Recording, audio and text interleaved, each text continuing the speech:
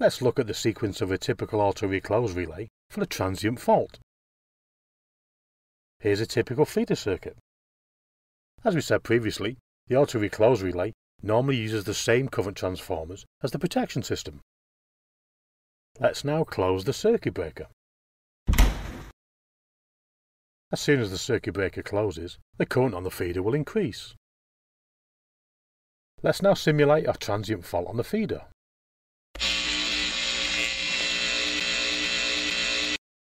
The current will now increase due to the fault, and the protection relay will pick up.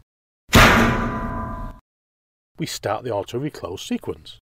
The circuit breaker is now tripped, and the circuit breaker contacts open. The current now reduces, and after a short time delay, the arc will be extinguished. After the fixed time, we reset the protection system automatically. We then try and reclose the circuit breaker.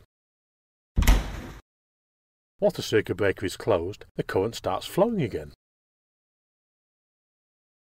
The duration of the time from when the arc was extinguished to when the current starts flowing again is when the circuit was dead. We therefore identify this as the dead time, and is effectively the time from when the circuit breaker contacts open to when they close again. This is a known factor for most circuit breakers, and depends on the circuit breaker design and the type of mechanism.